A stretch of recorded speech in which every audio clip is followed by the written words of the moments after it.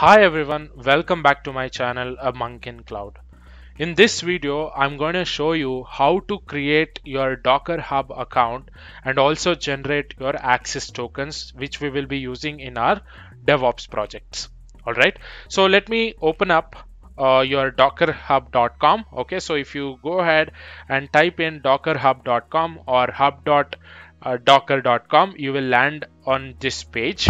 Okay, if you have an account already, you can just go ahead and sign in directly. If you do not have one, so I would highly recommend you to go ahead and create a new one for this demonstration. Okay, so you will have to provide a username here. So this is my username dt77. Okay, and the email address that I'm using is demotrainer77@gmail.com. Okay, I have an account with this Gmail. So and this is the username, and I've also pasted my password here. Okay, and agree to the terms and condition, click on I am not a robot. So these are the things, these are simple things, right? Everyone would be knowing this one. Okay, after providing all this information, just click on sign up. Okay, this is pretty straightforward, right? So after this is done, so let's wait for the next screen, what it will ask, right? So it is asking for the password. Okay, so let me type in my password. Okay, all right, so I've provided my password here and I'll click on continue.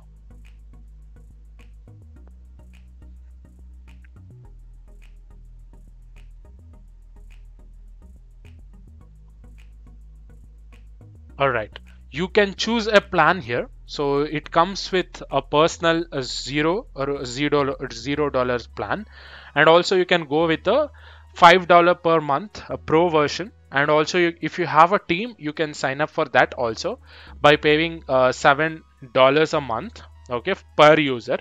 And if you're using for a business purpose, it is $21 per user per month. Okay, but it is okay to go with personal without paying anything. You get these things. Okay, you can get Docker desktop, you can go with unlimited public repositories. You have some restrictions while creating private repositories. So as this is for demonstration, you can go with public, but you cannot create a private repository. Just like we have GitHub, right? So in GitHub, we have both private and public repositories. Private, no one can access else other than you and your teammates, but public, it is available for everyone's usage, right? In the same way, if you go with Docker Hub personal by paying $0, you will only have to go with public repositories. Okay, so this can be used for a Docker engine and Kubernetes. It is limited image pulls per day, so there are some limitations. So you cannot pull image how much ever you want, right? So those things are there. And unlimited scope tokens, you can create unlimited tokens. Okay, so I'll go with this personal itself. This is so much sufficient for my demonstrations. Okay, I'll go ahead and click on continue. So it is asking, please verify your email address. All right, so I have an email address. I will open up here. If you see here, I've got an an email saying verify. Hi DT77, thanks for creating Docker ID, please verify it. Okay, let me copy that. Okay, I'll just go to my incognito and paste it here. So if it verifies correctly without any error, you would be able to use it. Okay, let's see what happens. All right, I think we are done. Okay, so let me refresh this page once again.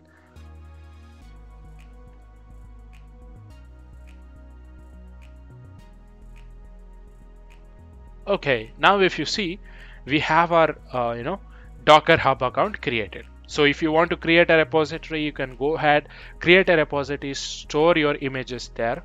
Okay, and also you can download the desktop, Docker desktop available for Windows. If you want Linux, it is really straightforward to install Docker on your Linux machines. You can do that, and there are some guides available. So there are some official images that we already have, like Python, we have Nginx, we have MongoDB, we have Node.js, we have Postgres. All those are official images. Okay, so if you go to repositories, you can create your own repository here. But our intention today is to create access tokens, right? How to create access tokens? It is really straightforward. So click on your profile. Okay, here is your profile. Click on account settings, go to your security here. Okay, so under security, if you see, there is something called as access tokens. Okay, if you are using for the first time, you will not have any tokens. Okay, so you can create a new access token. So let's say if you want to interact with this Docker Hub programmatically without providing the username and password, then you need to have a token. It is just like having your access key and secret access key for your AWS account, right? So let me click on access key, access token. You need to provide a description here. I'll just say demo access key. Okay, so I'm creating this key for demonstration. So I'll just say demo access key. And you have permissions. So whatever permissions you want, you can provide. Whether by using this token, one can read, write, and delete, or you want them to restrict only for read and write, and you can only grant read only, and it is public repo read only. So you can provide these things, but for this demonstration, I'll go with read only. Okay, so I'll click on generate. So whatever you want, you can generate, right? So this is actually the token, right? This is the actual token. You should not lose this one, because if you close this one, right, you will not be able to view this again, right? So if you want to log in programmatically, what you can do is you can just run this command docker login -u dt77, because that is my username, right? You can give like this. If you have the this token, you can easily log into that account. Okay, so you can copy and close this one. Okay, so this is how you can create your own Docker Hub account along with your access key token creation. Okay, I hope you learned something new today. If you're liking the content that I'm creating, please consider subscribing, because I have seen 98% of my channel viewers have not subscribed to the channel. So that demotivates me a lot. So I'm just asking you to subscribe to the channel and share it among your friends, so that more people can make use of this one. All right, so that's it for today's video. If you're liking the content that I'm creating, please hit that like button, and thank you.